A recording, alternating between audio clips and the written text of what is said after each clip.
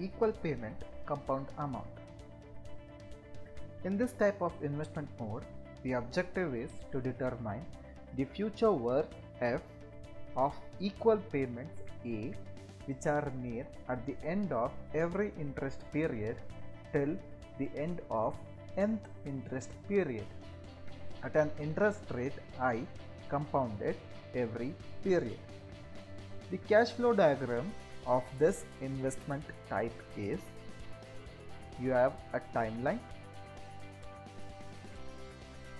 you have an equal payment at the end of every interest period. This payment is also known as annuity. For this payment, we are supposed to determine what will be the single future worth after nth interest period at an interest rate I. The mathematical representation of this situation is known value of A with F, which is unknown, with I interest rate and N interest period. The term F slash A I N is called equal payment compound amount factor. The formula to obtain the equal payment compound amount is F is equal to A into 1 plus I to the power of N minus 1 divided by I. Here I is in terms of decimals. Now let's solve a problem on equal payment compound amount. Lata is planning to buy a car. She plans to divert her savings of rupees 40,000 as investment every year for next 10 years. The bank gives 12% interest rate compounded annually. Find the maturity value of her account after 10 years. So this is the question what we are having now. So Lata is planning to purchase a car. So what she is going to do is, she is getting a savings. She is having a savings of 40,000. So every year she is depositing 40,000 into her bank account for 10 years. And this bank is giving 12% interest rate for that particular deposit. So we want to now calculate how much she is going to accumulate after 10 years. So we'll solve the problem now. The solution. Given data,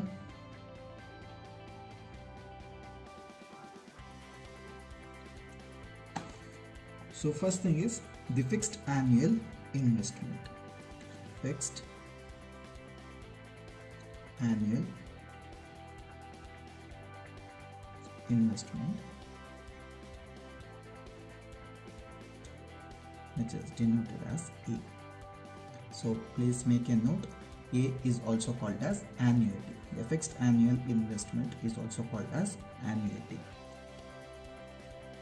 So which is rupees 40,000. Next, interest period. Interest period, which is denoted as N, is 10 years. Interest rate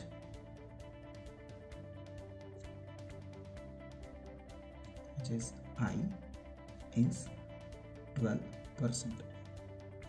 So I am converting this percentage into decimals now itself. 0.12. Now we are supposed to draw the cash flow diagram. So again, as usual, you have a timeline with cash inflows and cash outflow. So cash inflow, cash outflow, that is timeline. Again here the investment is of 10 years, so we'll draw the timeline.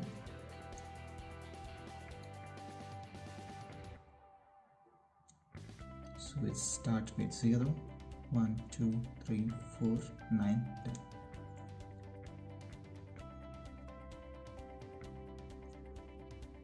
You can draw the full time scale, but I don't have enough space. That's why I have shown the continuous mark over here.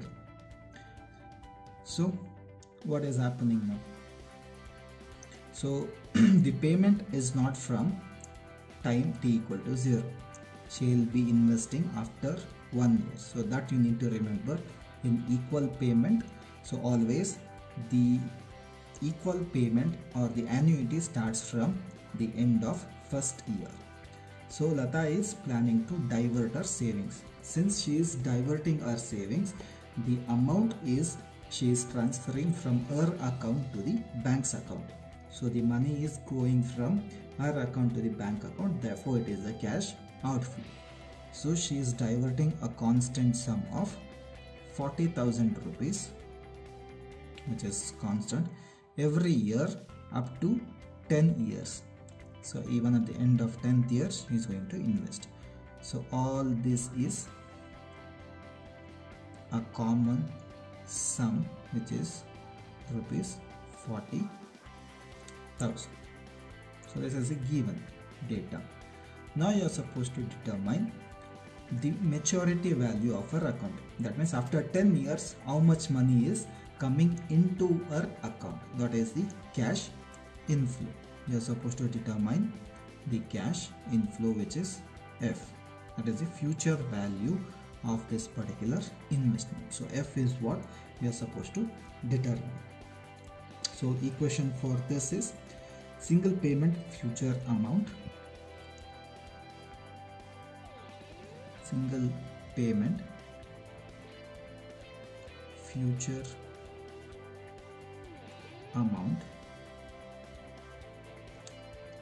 or maturity value.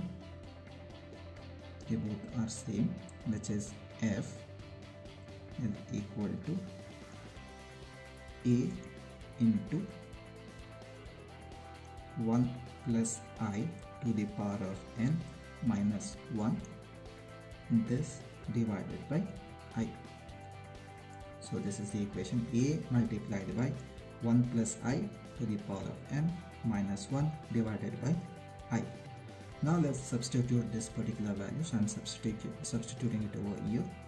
F is equal to, A is the annuity or the fixed annual investment, which is 40,000.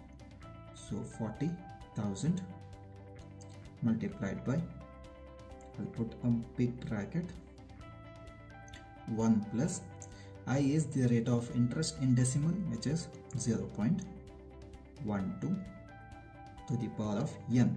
N value is 10 years minus 1, this divided by value of I. So again I is 0.12. So which is equal to 40,000 multiplied by the value of this particular term. Now we'll calculate what is the value of this term. Okay, we'll now calculate it. Brackets open, I'll put double bracket, 1 plus 0.12 to the power of 10 minus 1, I'll calculate it, divided by 0.12, which I am getting it as 17.548 or 549. I am rounding it off, 17.549. So I'll write down this value. The value is 17.548, which is equal to, I'll multiply these two terms. We have 40,000 multiplied by 17.548,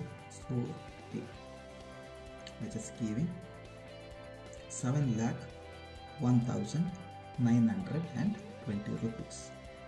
The future value F or the maturity value F is equal to rupees 7,01,920 only. So if Lata is planning to invest 40,000 rupees every year into the bank, which is giving 12% rate of interest, so she will be having 7,01,920 rupees after 10 years in her account.